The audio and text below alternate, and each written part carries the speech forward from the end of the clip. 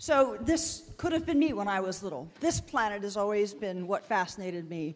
And also as a teenager, I watched these grand adventures and saw, as many of you did, this iconic image, arguably the most famous image of the 21st century. And that put me in love with this pale blue marble of ours. I came in my 20s to the chance to go see it with my own eyes from that extraordinary perspective. Leaving is an amazing experience. You ride an earthquake, you ride a bomb to get off of this planet.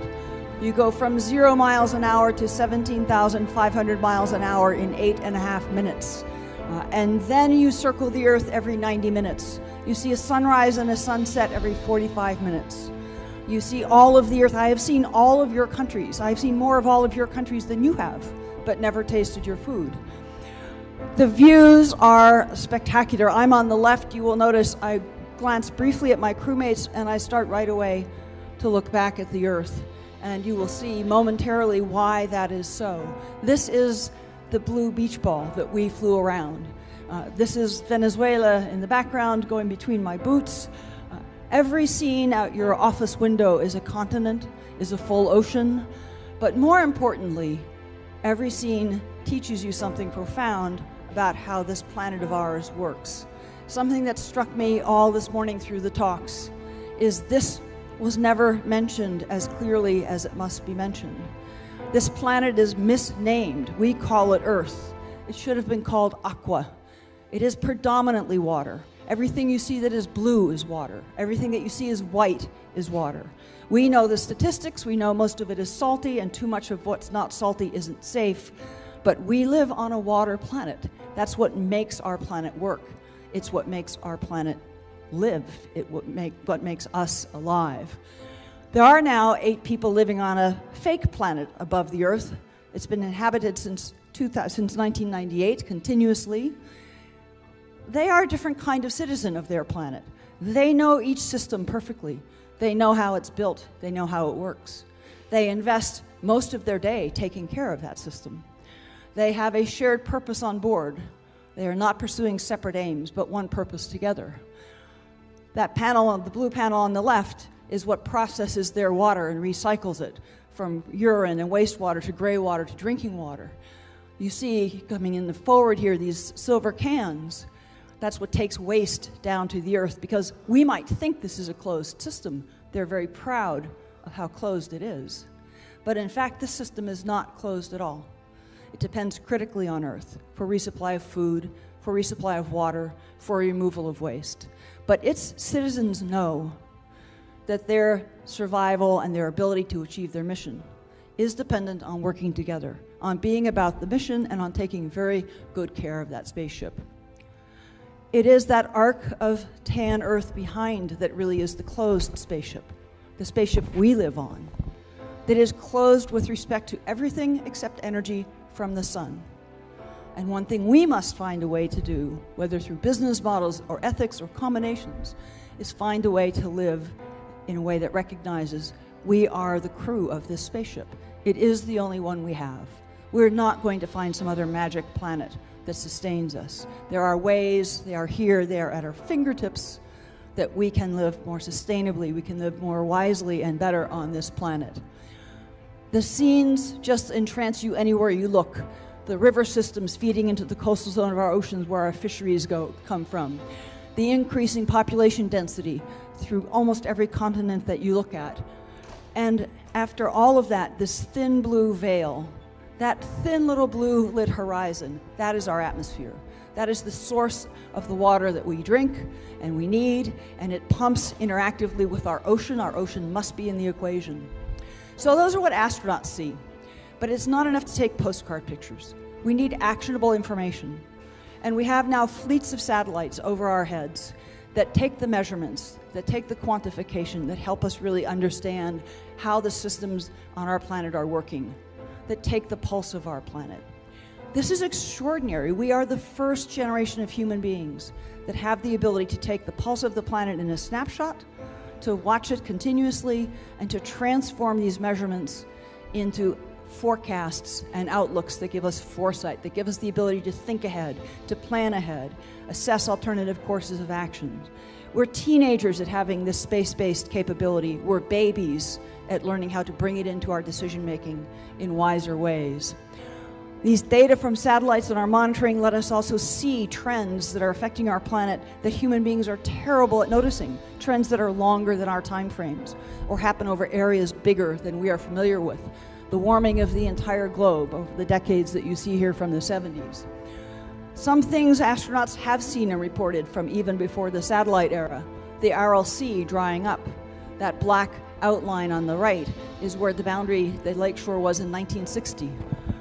Almost nothing left, villages depopulated, fisheries failed. It's about failed irrigation, it's about misuse of water. Look at that tremendous change in the course of our lifetimes. So we have now the ability to take the pulse of the planet, to translate that into data and information that can give us the ability to plan and to see trends over time. In the Amazon, again, since before the age of automated satellites, astronauts reported how amazing it was to see the shape of the Amazon changing as agriculture moved into the rainforest areas. The rainforests of our planet are the lungs of our planet. We take all the rainforests out and expect a healthy planet. It's like your doctor telling you, I'm just going to take your lungs out, you'll really be okay. It doesn't work that way. This is an integrated system of systems. The intertwinings are intricate and tremendous, and all of it works together to produce this envelope of life that we depend on and every other creature on the planet as well. Much has been said today about the nexus, the water, food, energy nexus. That's close, but not quite. There is a fourth pillar, a fourth axis in that nexus. It is this. It is the planet itself. If we think about handling and managing our water needs only to meet what we want and we need for food or water or energy, we fail to consider the functioning of the planet. It is just another way to crash.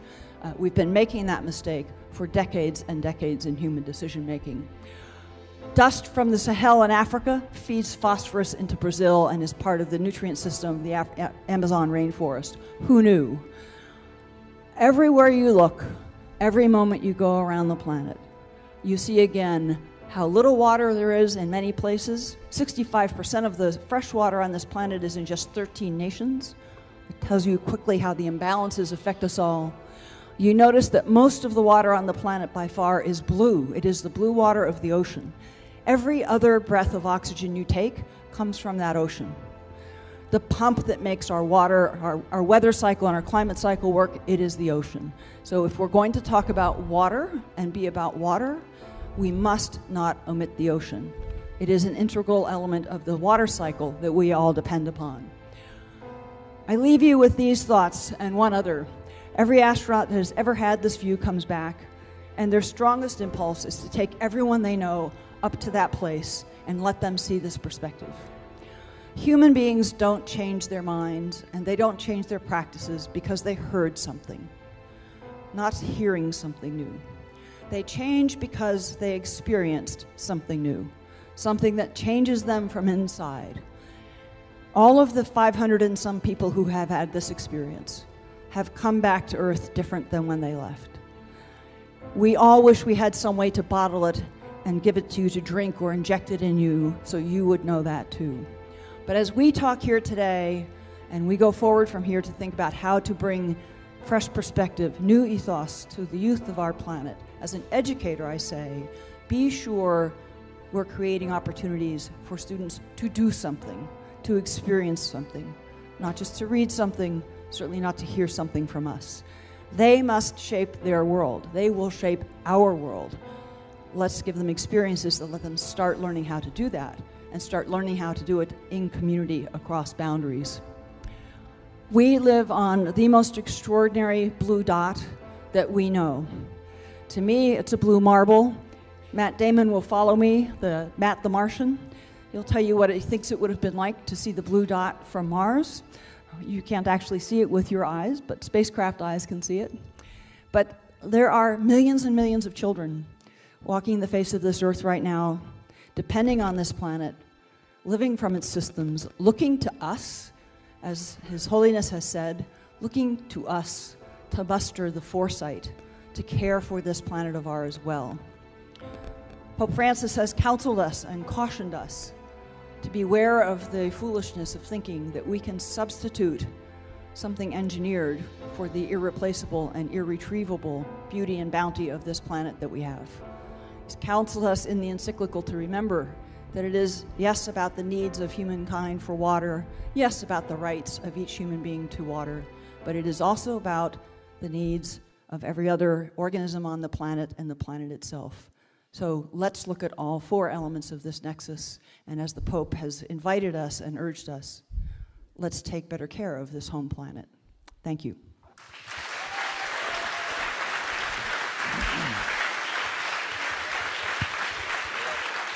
Kathy.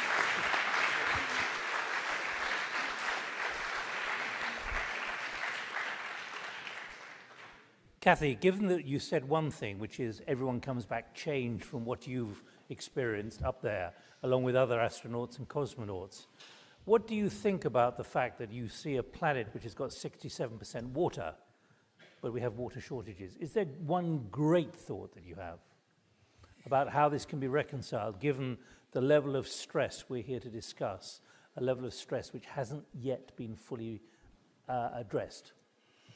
I think it's the quandary we all wrestle with when we come back, because you mainly see, as you saw in those scenes, you mainly see continents, you see a planet. Everyone is struck by how little you see of the boundaries that we think about every day when we live here on Earth. You don't see political, you have to try hard to see political boundaries. You can see them if you try hard.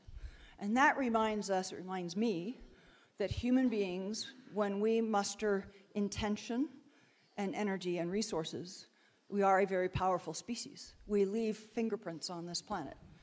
Every city is like a finger smudge on the backdrop of the Earth. You can see borders. Famously, the border between the state of California and my country and Mexico is a border marked by the different water usage on the north and the south side of the border. More water taken out of the Colorado to the north, richer and larger fields, much more impoverished agriculture to the south. You can see the border between the United States and Canada, although it's a tremendously peaceful one. You can see Guatemala, Mexico, because of forestry practices. So we do mark this planet. We do impact it tremendously. But you see it from that perspective. You see both massively powerful natural systems and the most exquisitely fine filigree and detail. Dust tendrils from Africa, as Jerry Lininger said, and as I have seen, from Central Asia all the way across to the Atlantic coast that you see with your naked eye. It tells you something about the intricacy of the weaving of our systems. We need to learn to respect and emulate that sort of intricacy. Because if you like, that's a great aspiration, but here's Kylie Leonard saying, how do we get our representative governments to care about the water crisis? It really is that disconnect between what someone like you can see up there and the reality of how you get policy implemented. It's tough. I think you have to make it something local and important to them. The other thing is we are all citizens. Our representatives do respond to whether we're all only talking about today and what I want you to do for me today or maybe day after tomorrow, or whether, as Gunther said, and I agree, we're saying to our politicians, I expect you to do something so that my children and my grandchildren are okay. So if it's all about me within a day or two, it will never connect. But if we as citizens of our respective governments insist that it also be about generations to come, we can start to lever that in a new direction. Anyone got a quick question, please? No, not at the moment, but okay, Chris, do you need a microphone? I don't need the microphone. You spoke about the agnosticism of the planet in terms of its resilience. And I wonder if you could speak to that a little bit. We are a new phenomena on planet Earth. The planet has gone through cycles and changes before. It will continue to do so. It has never done it with 7 billion plus people on the planet living in societies that presume certain conditions to keep them stable, to keep people fed, to keep economies running, to keep civic order. So as the patterns we are accustomed to from the last few decades change outside of that bound, the planet will be perfectly fine. But what we have presumed about economic and social stability and progress, that is what will be at risk. So the planet will be perfectly fine. The planet Venus is perfectly fine. It probably was much more Earth-like once.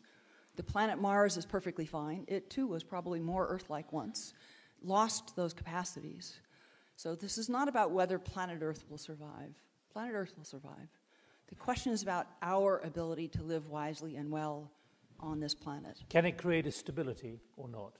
Can we as human beings, 7 billion of us, create a stability which will guarantee the survival of what we assume should survive?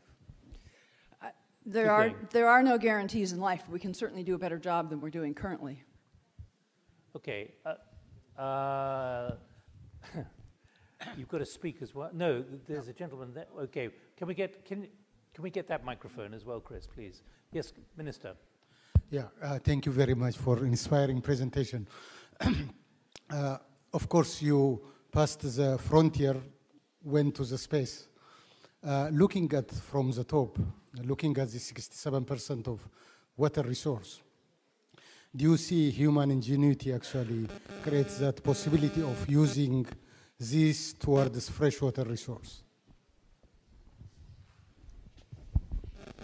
Today, if you look down at the Earth, what you typically mainly see are what I call brute force bits of ingenuity. You see dams, you see canals, you see center pivot irrigation, very water-intense irrigation in the heart of Saudi Arabia, in sort of strange, crazy strange places. So that place you're probably pumping up 1,000, 2,000-year-old water to make lettuce for a few weeks.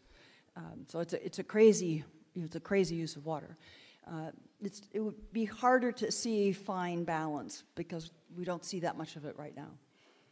This is another reason you need data from satellites, you need data from nations. You can't complete the picture. I can tell you what I saw. To turn that into what does it mean and what should you do, we have to bring together data from satellites, data from national statistical agencies, and this is another specific thing we can do as countries, is to make sure that the data about water resources and our societies are as open and global and freely available as possible and interoperable, because to make a proper picture of your country, Ethiopia, in this, you need to understand how the planetary system is working. It's a start to have Ethiopia's data, but to understand the whole system and where you sit in it is the more important thing to do. And just to be clear, I mean, given what you were doing at the Oceanic and Atmospheric Administration, is there a rigor to the data now, an unequivocal rigor, which means you are absolutely certain about what you are seeing? There is an unequivocal rigor. It is not a 0.000 perfection, but it is bounded, and the bounds are known, and the bounds are always public. So to decision makers, it's not a guarantee statement. It's an assurance your outcome will be in here, and you, sir, or you, sir, have to decide where to place your risk decision as a government. That's a policy decision. We make a very risky posture. We take a very cautious posture. That's not a science-data decision. That's a policy decision. But the science can and does tell you you're wise to have your decision somewhere in here. That's where the outcome will be. Thank you. One last question, please. Yeah, Mark Fletcher, Arup. We've now passed the point at which more than half the population of the world live in cities, and that trend looks set to increase to cities and megacities. So how important do you think it is that we are connecting with our mayors as citizens as much as we're connecting with our governments, who sometimes appear detached? I think it's critical that connections begin at the most local political level. Certainly in the United States, drive and innovation typically comes from cities and regions to the central government, not the other way around. So that is absolutely critical. Can I close, Nick, with just one other point on data? All those satellites I showed you whirling around, most of them are the investments of several decades ago. They're currently predominantly government systems because back when only governments had the means to do that. So I emphasize the point about free and open, globally shared data. That's been the regime since the dawn of the space age. That regime is at risk. Governments, the European Union, for example, has a new system called Sentinel. They see as a services platform, not an observing platform. They look to monetize and make some return on having built those satellites. There's a push in the United States in some quarters to have private companies build and own the satellites and sell the raw data, not build value-added products on top of that. That is a policy question to keep an eye on, and to really push against if we want to be able to lift everybody up. Are you saying that may threaten the integrity of the data and how it's interpreted? No, it will threaten the accessibility of the data to all the people who might need them. It will create a price barrier. So if you're well enough to do company or country, you will easily have the data, and if you're not well enough to do, you'll be blind. All right. Kathy, thank you very much indeed.